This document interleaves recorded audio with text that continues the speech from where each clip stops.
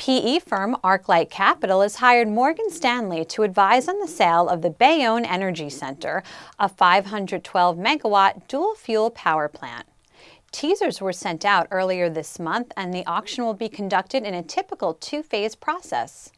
ArcLight and Morgan Stanley will work to finalize the purchase and sale agreement with the selected buyer and hope to complete a deal by year-end, with the close expected in the first quarter of 2015.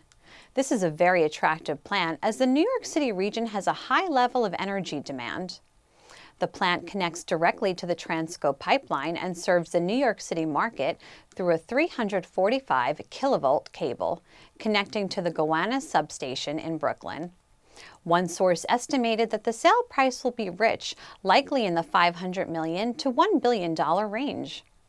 Energy investors funds and Tenaska are logical buyers, as both are actively on the prowl for buys, but a number of other players are expected to emerge due to the attractiveness of the plant. The deal will be monitoring this auction closely, so stay tuned for more. I'm Amanda Levin, and that's the deal.